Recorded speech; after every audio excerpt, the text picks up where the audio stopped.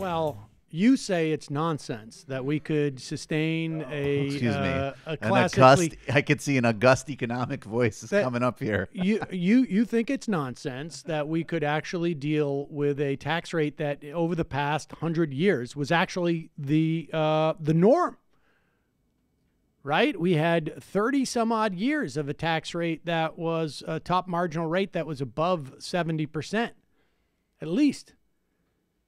Coincided with some good growth. Oh, absolutely.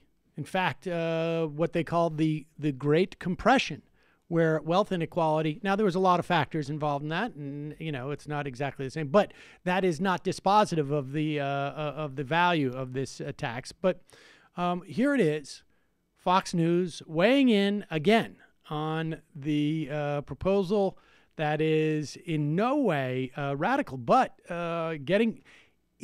Even in this clip, you can see the value. I mean, to them, it is, it's like the spread of the plague. But when Julian Castro, who at the DNC, was it in 2016 or 2012, he spoke? I think it was 12, but I'm not sure.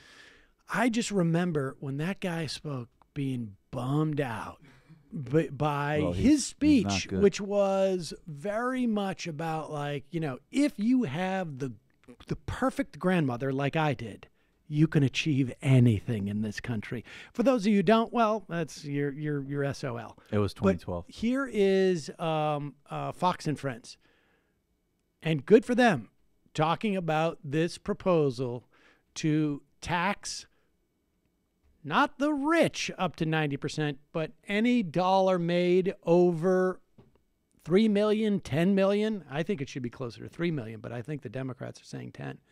But up to 90%. Here, of course, is Stuart Varney. Agreeing with Alexandria Ocasio-Cortez on a plan to skyrocket taxes for the super rich to fund their socialist agendas. Pause it for 1 second. Wait a second. Now this is Fox and Friends. Didn't they get the memo? You don't want to say the super rich. Yeah, you just say the wealthy. Right. That's not even going to pull well Keep it with simple, their Americans. keep it simple. Say tax working Americans. The disgustingly rich people. Their agenda to tax a handful of people you never meet and probably don't like. Right, and have so much money they couldn't possibly spend it, even if they hired an entire company full of people who are in charge of just doing nothing but spending it. I can support folks at the top paying their fair share. There was a time in this country where the top marginal tax rate was over 90%. Even during Reagan's era in the 1980s, it was around 50%. All right, here to react is host of Varney and Company on the Fox Business Network, Stuart Varney. How strongly would you like me to react to that? I mean, you want to blow up or something? Taxed at 90%, why bother? Did the gentleman refer to a fair share? Yes. A fair share is 90% for the government and maybe 10% kept by you? That hardly seems fair to me. Looks to 2 points. Looks to me like, number one, the far left is now calling the shots for the entire Democrat Party as you roll up towards 2020. At least so two of the bigger names. Okay. Well, what's the sense of working? But they're making all of the headlines. They're making all of the running. And Nancy Pelosi constantly has to talk about whether she's going to go with this or with that. The far left is making the running. And that's very dangerous for America. What does that mean for our economy? Because Well, what's good the point. incentive of working hard? And don't the people who contribute that much to society and are creating the big Yes. businesses, aren't they helping our economy? It would be very bad news for America's economy. Right now, we've got a boom in progress here. We've got strong growth. You saw those jobs numbers on Friday, over 300,000 new jobs, manufacturing making a real comeback, wages going up at a very strong rate. You start imposing tax increases like they're talking about there, and you slow that economy down dramatically. That's what happens when you raise taxes. So when I've got to tell you, Brian, I don't think they care. If you ask them, what's the effect of this on the economy? I don't think they care.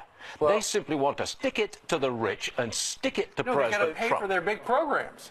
Yeah, okay, Medicare for all, and Alexandria Ocasio-Cortez has this green agenda which has to be paid for with money from the rich. It simply won't work.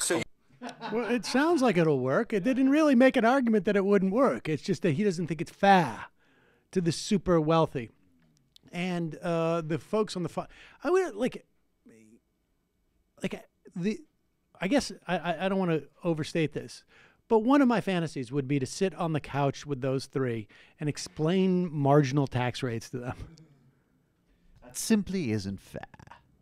Rupert I'm gonna Murdoch has stop to buy working. human slaves. I'm going to stop working after I make $3 million that year. I'm going to stop sometime, like, I don't know, like we'll stop in February. I made my $3 million. I'm just going to coast from here because I don't want to pay 90% taxes. I mean, it's absurd. I will say on the flip side, I'm pretty glad that they aren't spending a lot of time going after our strongest asset, Which is Chris Coons. Exactly.